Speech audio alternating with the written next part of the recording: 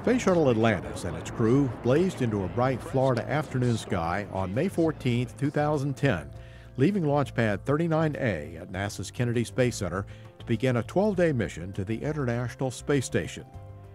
Carrying a 6-member STS-132 crew led by Commander Ken Ham, this was the 32nd and final planned mission for Atlantis in its 25-year career. Tucked in the shuttle's payload bay was the Russian Mini Research Module 1, called Rassvet. The module is the first Russian component ever to be carried by a space shuttle to the International Space Station.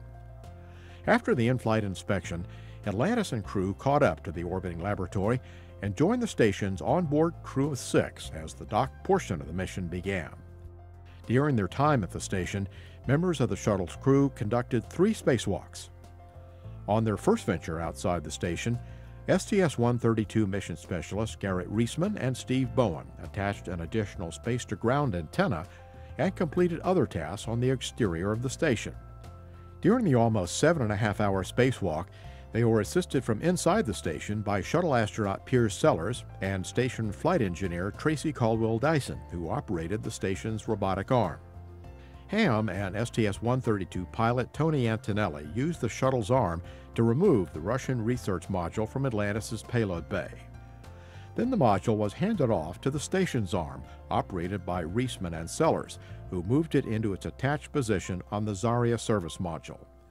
The new module will provide additional storage space and a new docking port for Russian Soyuz and Progress spacecraft. On the second spacewalk, Bowen teamed with shuttle mission specialist Michael Good to change out 4 batteries on the P6 truss, each weighing about 375 pounds on Earth.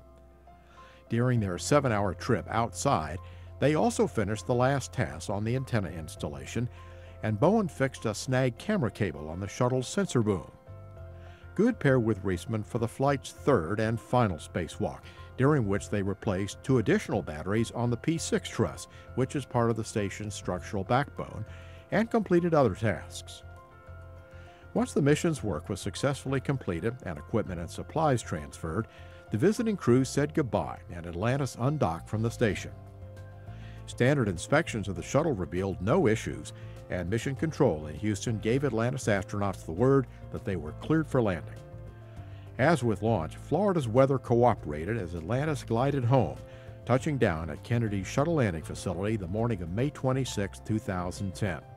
The landing brought an end to a nearly perfect mission and completed Atlantis' last planned flight on a high note.